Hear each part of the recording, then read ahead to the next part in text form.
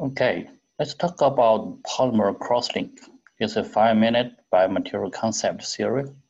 Today we talk about how the polymer form the crosslink and why there is crosslink and linear.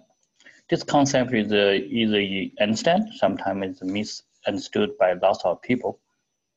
So let's start with the regular polymer. So for example, we just see a polymer with start the notes. I think we should stop that. So let's see, look at the polymer. We have R, and then there's functional group. For example, let's just simply talk about the free radical. Then they should have a somewhere here with a double bond. Okay, with a double bond. And another monomer, still with double bond. So when free radical come in, remember this is initiator. Okay, initial intake on that, and this bond open, and then this double bond open, and then can trigger another reaction. We call the chain reaction. Okay, if we erase that, so that means that this part should be gone. This part should be gone also. And then it's from the chain. So if you have another R, same thing. If they have double bond open like that, this one is gone and open. And the free radical transfer from this one to here. Okay, so this is the free radical transfer from double bond to double bond. And there's a whole thing is carbon-carbon chain. If you look at that, it's carbon-carbon-carbon. Okay, so this is chain. And initially the free radical here, and then transfer with one on each monomer getting. So this is the chain growth. Okay, so this is how the chain starts. So in that case, if we have another one monomer, they happen to have another double bond. For example, the double bond is over here. Then this double bond may happen to interact and join a part of another chain. And then it's called crosslink. Now we look at the traditional PMMA, and this is a methyl methacrylate on this part, and this is polymer because of this is a double bond, and there's only one double bond.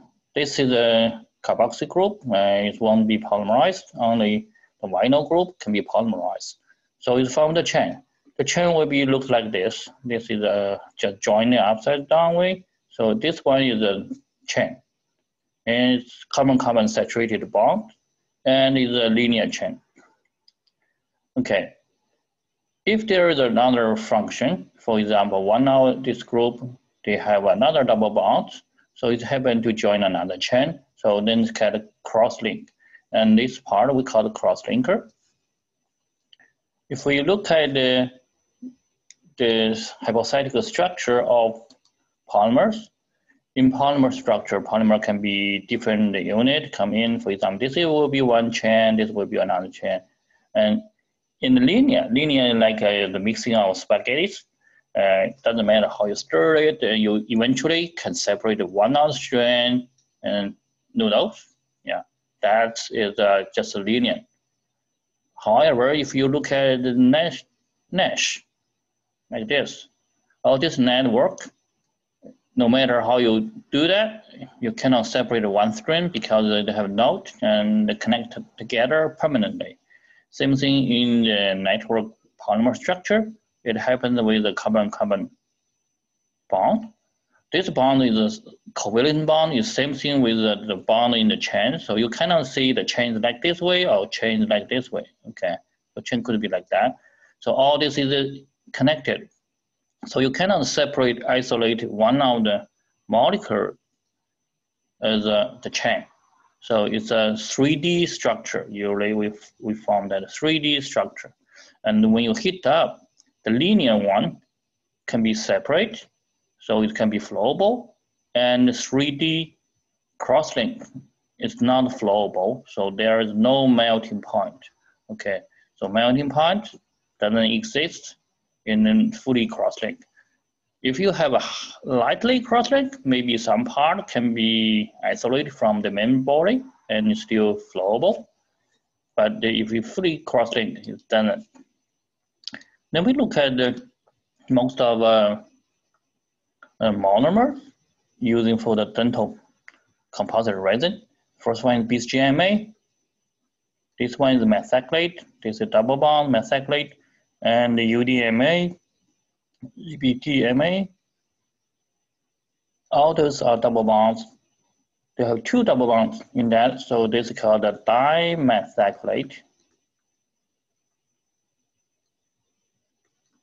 Dimethacrylate, so that means there are 2 methacrylates and 2 double bonds.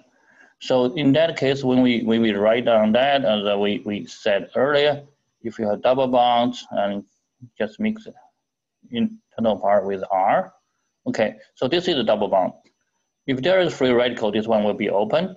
And then you have another R come in, okay, you join together, and so R1, R2, R3, it could be the same monomer or different monomer, okay, so you join like that. Someone may think about if you have R1 with 1 double bond and double bonds, so, and R2, so double bond react with double bonds, okay. So for example, this one, they form an R1, R2, R3. So this is not a free radical reaction because free radical is only the free radical react with double bond and it become a single bond plus a free radical, and then you can react with another double bond. Okay, so the free radical couldn't transfer from one end to the other one. This is called arrangement. Arrangement in these large molecules won't happen. So once free radical happen here, is always transferring this end, and this one is hanging around. Definitely this one will participate in another chain, as we talked earlier. So then you have a quite a lot highly crosslink because all these monomer are dimethacrylate, and it's fully crosslink if the degree conversion is high. However, in the reality, in the dental clinic, our free radical reaction cannot be completed. It would be around like a 50%-ish in clinic. In the lab, if we do very well, we can probably get 80 to 85% maximum. That is the maximum. Okay, because the high viscosity and the tangling of the chain, there's always some double bonds in the chain structures of the end in the network. You cannot get completely the fully 100% cross-link, 100% degree of conversion. And however, right now there are some other monomer that people are developing use different technology to improve the degree of conversion. The residue of double bonds in the composite have some problem. We all know that probably absorb some phenyl group, be discoloration, and all generate a free radical and incur some degeneration of the polymer. Then in that case, decrease the mechanical property or have the bonding problem. So hope this will clear the concept of a crosslink of the polymer.